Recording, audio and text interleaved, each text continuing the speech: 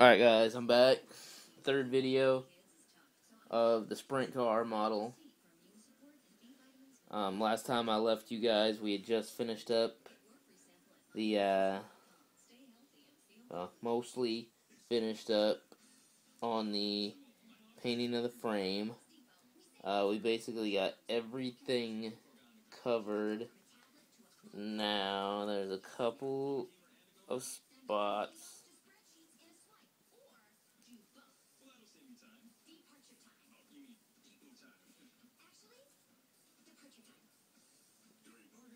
Go, but I think I got the majority of it here.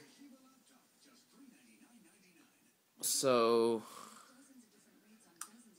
basically, for those of you guys who haven't done models, you absolutely need to let them sit. Once you've painted this, it needs to sit.